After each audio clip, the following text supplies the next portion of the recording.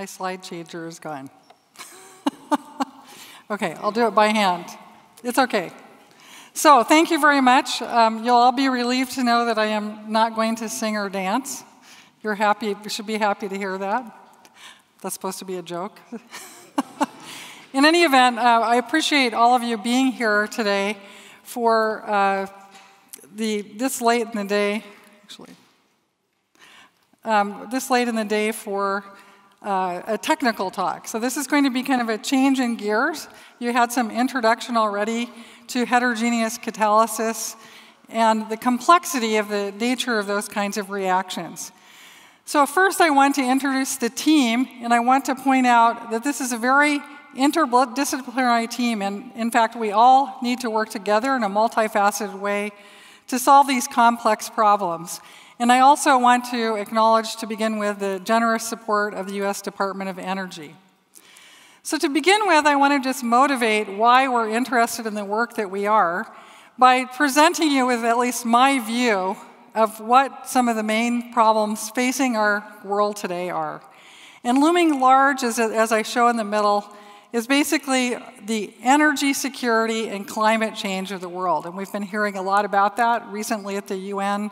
There's been quite a lot of discussion, and with a wonderful speech by a young woman from Sweden.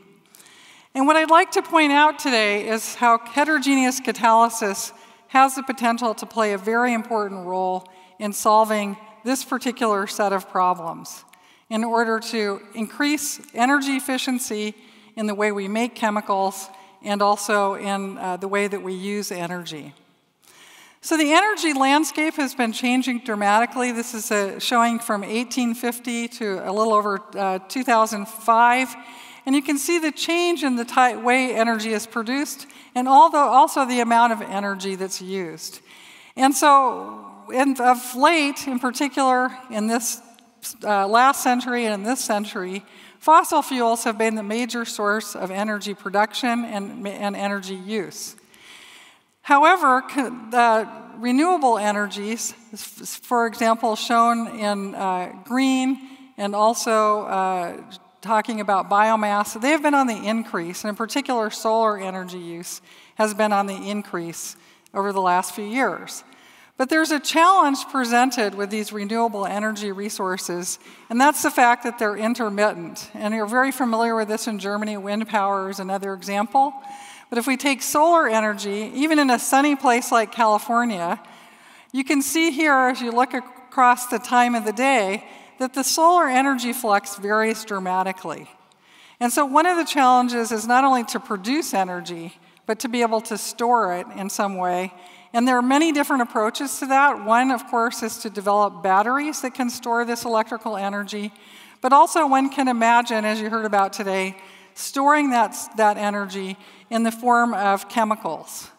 And that's the approach that we take. So chemical production, as you heard already in one of the earlier talks, the introduction of the UniSysCat system, production of chemicals takes up a huge amount of the percentage of energy use worldwide, and only a few chemicals, in fact, are used to produce many other things, including fragrances, flavorings, fuels, insulation, everything that we use on an everyday basis.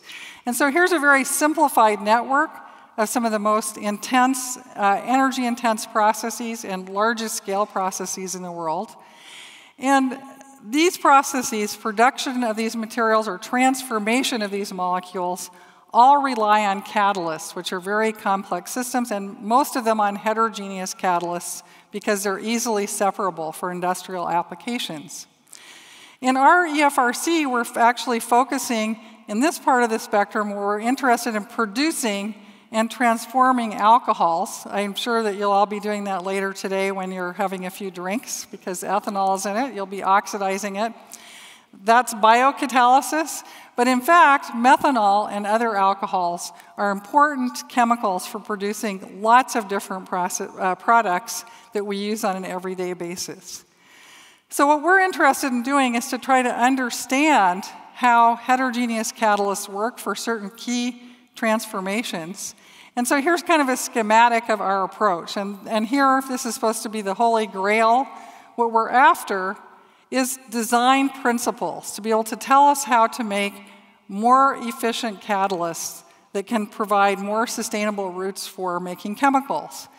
And so we are interested in not only making catalyst materials to begin with, that's part of the challenge that we face, but also in understanding the interplay of reaction conditions and catalyst materials. So in particular, the need to activate materials and transform them into actual functioning catalysts, and to keep them from deactivating or losing their activity over time is a really critical part of what we're doing. And we're trying to use a variety of different approaches to develop a fundamental understanding. So we're basically trying to build a foundation for understanding heterogeneous catalysis processes. And specifically, we're interested in thermal processes, ones that are induced by heat. Our approach is, I'm not going to go through it in detail, but it's a multifaceted approach. You saw the large team of people working on this problem. The important point is we have several different approaches that we take in our work, and that it combines theory and experiment in order to be able to develop these design principles for efficient catalysts. And I'm going to basically give you a couple of vignettes or illustrations of the kind of work that we do. And here's schematically what we choose to do. We take very well-defined systems that are models where we can know where atoms are with atomic precision. We can describe them using theoretical models, a model so-called, using a technique called density functional theory. We then use that to understand what reaction pathways occur. So you saw, for example, in Arne's talk, the different chemical steps that he outlined for the reactions that were demonstrated. We try to pick those out for these complex systems and measure the rate at which they occur, and under very well-defined conditions. Then we try to use that fundamental knowledge to design an actual working heterogeneous catalyst. And I'm showing one example here, one that I'll talk about. It's a dilute silver in gold porous catalyst, so-called nanoporous gold. And you can see if you look at a larger scale, this is about a 10 micron size particle. It's about the width of your hair. But if you zoom in further and further resolution, you can see manifestations of the atomic planes in this material. So it's a very well-ordered material, and we can therefore make this transition across the level of complexity from a model system to an actual functioning catalyst. And so the example I'm going to use today is selective oxidation catalysis. It's one class of reactions that is very important in chemical transformations. And these are the examples I'm going to take. What I'm going to show you is that we are able to scale across these vast ranges of complexity. So for those of you who are experts in the audience, we can go from fundamental surface science studies all the way to operating reaction conditions with a functioning catalyst that's very stable over time. Because again, we want the catalyst to function not just for a short amount of time, but continuously, ideally for decades, if you're going to use this in a process. The other illustration that I'm going to use is to show you how we understand the structural transformations and the compositional transformations in complex catalyst materials. And one of the messages I'd like you to take away today is that even solids, these catalysts, are very dynamic entities, so that the atoms are coming and going on the surface. They can change and be adjusted by your reaction conditions. And that's one of the things that we strive to understand, how those changes occur in a dynamic way so that we can exploit that to have long-lived catalysts that keep regenerating the catalyst site.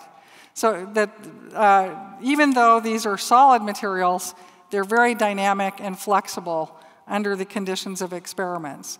And these are some pictures of some of the catalysts we use. I've already mentioned the nanoporous gold, which is the first example I'm going to talk about. But then I'm going to discuss a new class of materials where we introduce an metal oxide support, which is one of the complexities in catalysis, to understand that interplay between a catalytic particle and a metal oxide support. So the first example I'm going to take is the case of oxidative coupling of methanol. And schematically, what we do is we use experiment to obtain a reaction network, very much like you saw in Arne's talk. We use theory to try to help model those elementary steps and understand bonding, then do a kinetic analysis, and then predict reaction selectivity under reaction conditions. So the idea is to develop a general model that under one set of conditions, and then to be able to predict how changing reaction conditions and the material will change the overall selectivity. And we've been able to do that first by starting with foundational work on well-defined systems. And so I'm not going to go through every single step. It's very late already in the afternoon. But basically what we can do is identify a catalytic cycle. And so one definition of a catalyst, as you heard at the beginning, is that it doesn't get consumed or generated in the overall process. So if we start, in this case, with a gold-based material, which is what I'm going to be talking about, there's this set of elementary steps, molecular transformations that occur. And in this case, our desired product is something called methylformate. It's used in insulation materials and in fragrances and flavorings, these classes of molecules. But a side product is carbon dioxide, and that's undesirable. You all know that carbon dioxide is a greenhouse gas, so you don't want to take something useful, for example, methanol, and transform it into CO2. You instead want to transform it into something of higher complexity and higher value. But we can determine this network, the rate constants, and also understand, under idealized conditions, how to have very high selectivity for the central and desired path. And we measure these rate constants, so we get a network. And from that, we want to understand how to design a catalyst material. We are very interested in gold because it gives us very high selectivity, but you must have oxygen on the surface of gold in order to get it activated.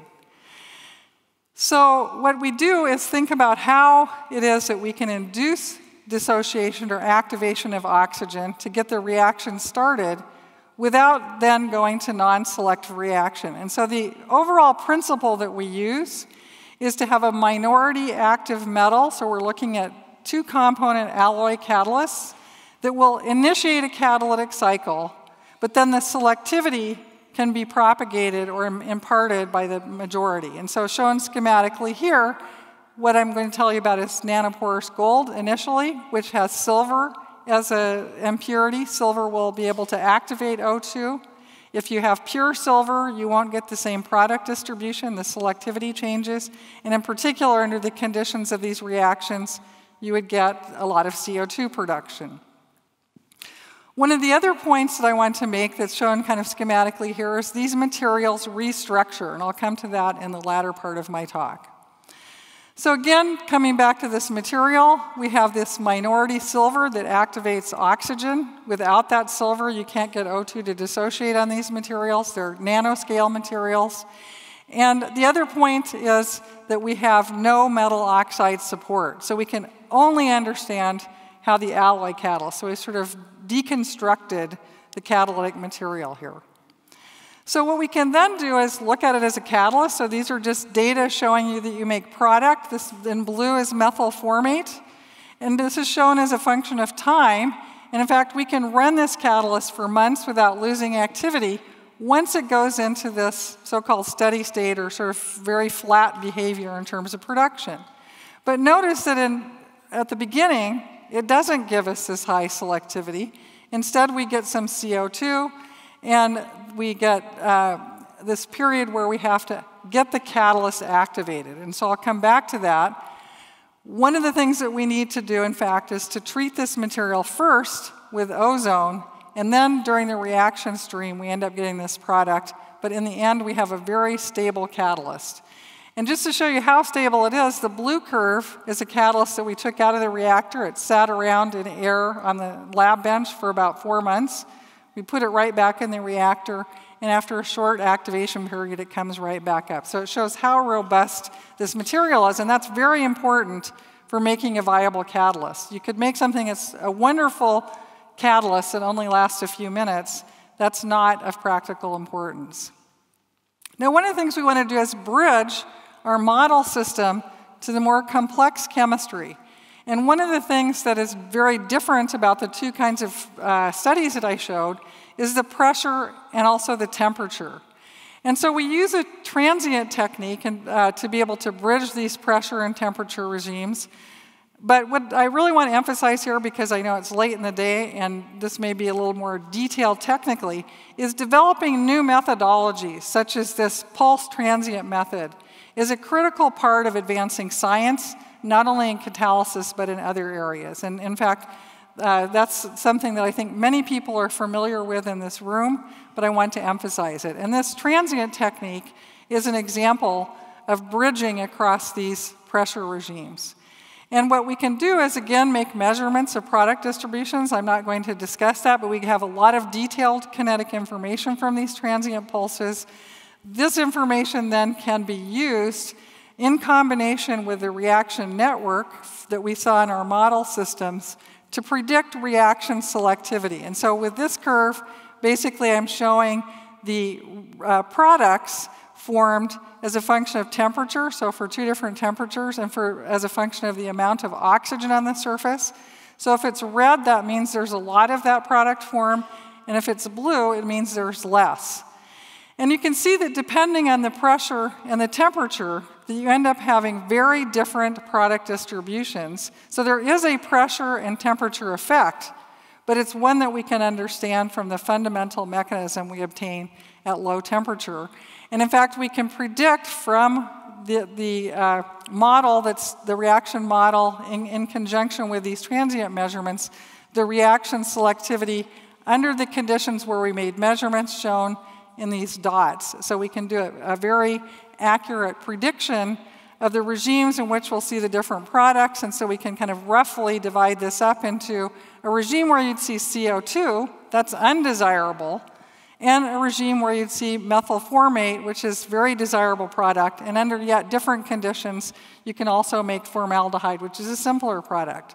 So this is all the same catalyst nominally in terms of the material that we start with, but the reaction distribution changes because of the fact that you are changing the concentration of different intermediates and therefore changing the rates. And so the point that I'm trying to make here is that we can take our understanding from very fundamental chemical studies and translate that into an understanding and prediction of an actual working catalyst under atmospheric conditions. And in fact, we've extended this recently to the liquid phase as well. So it's an example and an illustration of how we can use these fundamental studies. I'm going to skip some of that to be able to predict things and to generalize. And so, for example, in this case, I'm basically just again showing you product distributions on model systems versus working catalysts. In this case, it's for coupling of two different alcohols, so it's somewhat of a generalization of the reaction I showed. And so it illustrates how this isn't just confined to one system that we study in detail, but we then can predict what happens with other materials. And in this particular example, we use theoretical studies to be able to tell us that, in fact, weak interactions, van der Waals interactions, are very important in determining that reaction selectivity. So this is something that, again, biological chemists think about, that weak van der Waals interactions are very important in determining reactivity. This work actually done in conjunction with Alex Tekchenko, who at that time, when we first started this work, was at the Fritz Haber Institute, shows, in fact, that as you change alkyl length in the alcohol reactants, that you change the binding energy. And the orange part shows you the contribution of the van der Waals interaction. So it shows how these weak interactions, even in a heterogeneous catalyst, are very important in determining reaction selectivity. We further can generalize this. So one of the things that chemists do, for those of you that are not chemists who are in the audience, is we like to take a simple, specific model and generalize it to other systems. And so in this case, where we looked in detail at this methoxy, which comes from methanol, coupling to formaldehyde on the surface to give us that methyl formate product, we realized we could think of this in terms of an electron electron-rich center attacking an electron-deficient center, and we therefore were able to generalize this to other kinds of coupling reactions on the surface. We took this simple model, predicted the reactions, and then in fact studied them. So in one case we looked at carbonylation reactions, and another amide synthesis. So we were able to go beyond the one simple case. So not only to predict selectivity quantitatively, but also to predict and discover new reactions, again on these silver-gold catalysts that I discussed. So summarizing what I've gone through, and I know I went through it in a very superficial way, but it's backed up by lots of detailed studies, is that first of all, if you can control the active site and identify the active site. In this particular case, on the silver-doped gold, you must have oxygen on the surface, and the silver, in fact, is critical towards, for forming that active site by dissociating oxygens. We can use our model studies both to predict new reactions, it's a new paradigm, and also to quantitatively predict what kinds of other reactions may occur. And then finally, something that was very surprising when we first did this, we now incorporate it into all of our simulations, is that weak interactions are very important in determining reaction selectivity in these materials. So now what I'd like to do is just talk about changes in catalysts. So again, this is this very important take-home message that if you make a material, it isn't necessarily a catalyst. You have to think about what kinds of reactive processes you want to occur, and you have to think about the state of that material, or define the state of that material under reaction conditions. And that's typically not what you start out making at the beginning. And I know this is a subject of interest in UniCat and UniSys. So the two cases I will talk about, I'll pick up on this nanoporous gold case as one example, but then I'll talk about more recent work in hydrogenation catalysis, where we have an oxide-supported palladium gold alloy. And the main message is that we have to determine ways in this case to get the minority impurity metal, which is only there in a few percent, on or near the surface in order for it to affect reaction. And so that turns out to be critical in terms of activation and deactivation, and we need to define what the surface structure and the distribution of those atoms are as well. Again, to do this, tool development is very important. We use a variety of different tools, including X-ray techniques and also electron microscopy, where we can visualize individual atoms to be able to understand how materials evolve. So to basically look at the composition dependence of the surface under various conditions.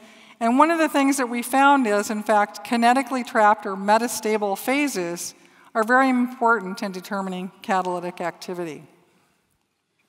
So I'm going to come back to this nanoporous gold example because it's one that we understand quite well, and again, focus on this early time. I said that it was an excellent catalyst for a very long period of time once you got into this regime where the products are all basically stable. That's called steady state conditions.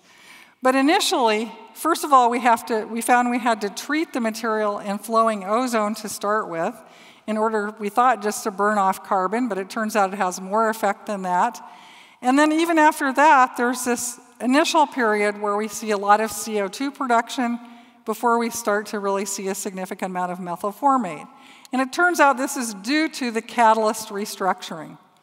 So first, when we oxidize with ozone, we use electron microscopy and a tool called X-ray photoelectron spectroscopy under the conditions where we have reactants present. And this is a schematic of what we observe. What happens is the ozone, because silver-oxygen bonds are more strong, will segregate the silver to the surface. It makes nanometer-scale patches of silver oxide overlaid or embedded in a gold oxide. And so if you look at the electron microscope image, the surface looks relatively uniform, but if you can look carefully, you can see that it's a little lighter than the inside. So this is looking at one particular ligament, and that's because that material is oxidized. And the silver, even though it's only in bulk percentage 3%, is basically all pulled up to the surface. And I know that from the spectroscopic results. We then can selectively reduce the oxide on the gold. And you can see that again in electron microscopy. The oxide's gone on the gold, but if you look really carefully, you can see some little particles that form on the surface. And those actually are silver-rich particles that also still contain some oxygen. So you have oxygen remaining, and silver partly recedes into these particles, but it's still enriched and it stays localized in a nanometer scale regime. Ultimately, as we run the reaction, if we further reduce it just to impure methanol, what will happen is these little patches of silver-enriched alloy particles precipitate on the surface. If we go through this process, then they recede back in if we include oxygen. So under steady-state conditions, we have a silver-gold oxide that's actually, silver-gold alloy that is actually the catalytically active material. In steady state, if we just look at the, in particular, silver to gold ratio, you can see that it is very low, but it's still substantially higher than the 3%. So the picture is, as shown here, that the silver remains localized on the surface. And we know this from this combination of electron microscopy and X-ray photoelectron spectroscopy. In addition, we've collaborated with theorists, so the role of theory is very important in understanding this. And what was determined is that the silver-gold alloy, consistent with our experiments, leads to a dissociation of O2. So you have to have the silver present, and importantly, you must have multiple silver atoms. If you just have a single silver atom on the surface, if it were isolated, you do not see O2 dissociation. So that's why it was very important that we concentrated the silver in these nanometer scale patches. The point is that this combination of measurements using imaging and spectroscopy and then complemented by theory is very important in understanding this restructuring. So hopefully I've been able to show you how the catalyst is really a dynamic material, especially when you have these multi-component materials. And I want to again show you we can generalize that and to show you a different system where we're interested in looking at palladium-gold alloys from the perspective of hydrogenation. So in hydrogenation, what you want to do is to be able to add hydrogen across carbon-carbon or carbon-oxygen multiple bonds. And in this case, where I'm showing you a triple bond going to a double bond, you want it to be able to stop there. You don't want it to go all the way to the next step, and that's one of the challenges that we have. Currently, this process uses just a straight palladium catalyst, but it leads to non-selective pathways. And so we've been investigating palladium gold and palladium silver catalysts, but mainly what I want to show is, again, these materials are very dynamic in terms of their concentration of the minority atom palladium on the surface. And the palladium is necessary in this case to break the HH bond of hydrogen. So just like the balloon experiment, we have hydrogen and we have oxygen. It's just that we're not actually exploding a balloon. We're trying to use it for directed chemical processes. So this is just a comparison of one of our palladium gold catalysts. You can see that it's very selective. Ideally, you'd like to have only the one product, one hexene produced over all conversions. And the black shows that the palladium selectivity degrades, whereas the palladium gold does not. And the specific catalyst we use here is a remarkable catalyst that's synthesized by my colleague's group, Joanna Eisenberg, using a novel colloid templating procedure. And so the idea is that you start with a polystyrene bead. You can then precipitate catalyst nanoparticles on top of that, and then get these materials to form an ordered structure. So you have a self-assembled structure that then's backfilled with an oxide precursor. The polystyrene is burned out, and so you're left basically with holes. But the important thing is that the catalyst particle is partially embedded in these oxide frameworks. So we have a porous oxide now with nanoparticles, so we can have more efficient use of the precious metal that we're using in this case. The particles are just a few nanometers thick, and this is just showing elemental mapping that shows that the palladium and gold is distributed in all of the particles that we have in our catalyst. These are just other electron microscopy images showing the same thing. So again, I want to emphasize that imaging, where on one hand we can look at structure. These are different length scales. So this is looking at the pore structure. Here you can see the individual nanoparticles, which are 6 nanometers across. And this gives you elemental mapping, in particular the gold and the palladium on these materials. We also use an X-ray technique, and I wanted to mention this because Yanis Timoshenko, who is currently a group leader at the Fritz Haber Institute, worked on this, where it uses neural networks or machine learning to be able to extract information from an X-ray scattering experiment to give us detailed information about the coordination of palladium in these materials, both inside the structure and on the surface. So all of these advanced tools are very important, and I want to emphasize that for catalysis research. What's amazing about these materials is how, again, thermally stable they are. This shows you an atomically resolved image of one of the nanoparticles in this matrix. This shows you that basically the particle size distribution does not change over many months of use under reaction conditions. And so this is one of the important factors in terms of identifying an effective and good heterogeneous catalyst, is that it will maintain its structure and its activity over many, many cycles. Again, I want to come back to this point about activation and deactivation. This again shows basically that nothing changes over time. These are in situ or in operando microscopy studies done by Eric Stack at University of Pennsylvania, who's part of our team, again showing that the particles don't change over many, many cycles, even in the presence of oxygen or hydrogen treatment at high temperatures. So for an electron microscopist, unfortunately, this was kind of boring because nothing changed. But from the point of view of catalysis, it's fantastic. So the important point here is that we can actually cycle the catalyst under different conditions. So again, if we treat an oxygen, what we're showing here is a treatment as a function of temperature and gas pressure. In the black bars, it then shows the activity for these hydrogenation reactions. And what you can see is that we can actually dial in the activity. We can activate the material, so get very high activity. If we treat in hydrogen, especially hydrogen at high temperature, it basically eliminates the activity. We can bring it back by treatment again at high temperature with oxygen. So we can cycle these materials in terms of their activity. What we wanted to do, and what we've been working on, is understanding how they restructure. So the point is that palladium in gold, if you have a completely pristine material, prefers to be on the inside of the particle. But if you oxidize, you can in fact favor formation of a palladium oxide that's, again, just like in the silver-gold case, segregates that palladium to the surface. So it causes restructuring.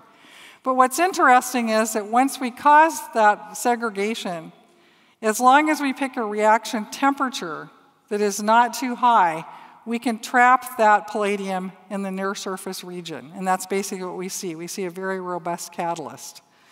I'm going to kind of skip ahead because, again, in the interest of time, but in terms of summarizing, if we go to high temperature, under reducing conditions, palladium will go into the surface.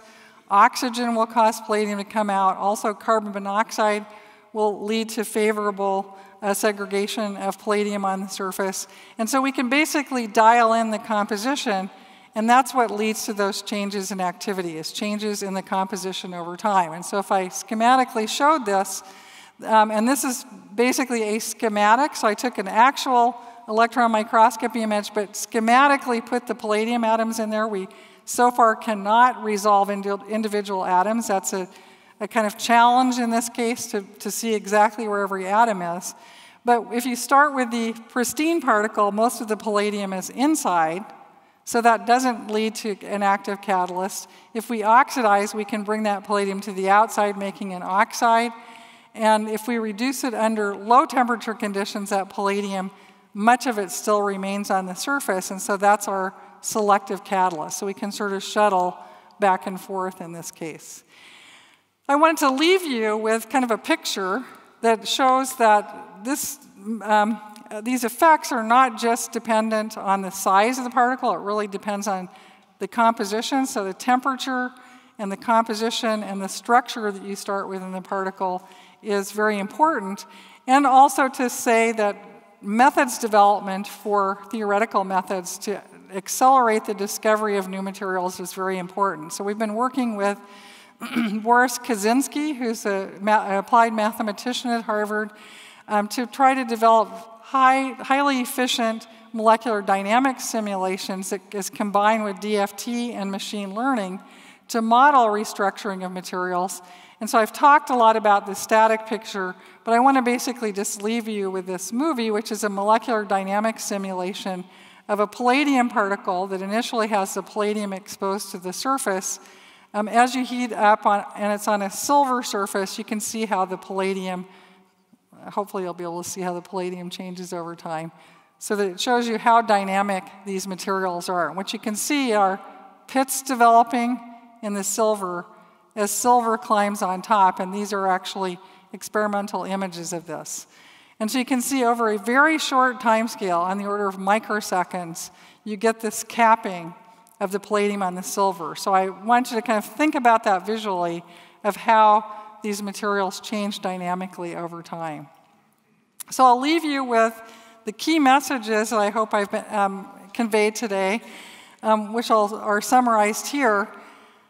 Importantly, I want you to take away that these are very challenging problems. It does require a team of people. It requires new ideas. There are a lot of younger people in the audience. Your ideas and creativity, not only in terms of methods development, but also material synthesis, and just in conceptualizing what directions we can take in solving these important problems in energy and the environment, are really important. That kind of innovation is the most critical for everything that we are going to try to do to solve these pressing problems in energy and the environment. So I want to come back and say thank you very much, especially for staying late on a Friday afternoon. I really appreciate the opportunity to come to Berlin. It's one of my very favorite cities, and to talk to all of you. So thank you, and again, thank you to the team of people who stands behind all of this work.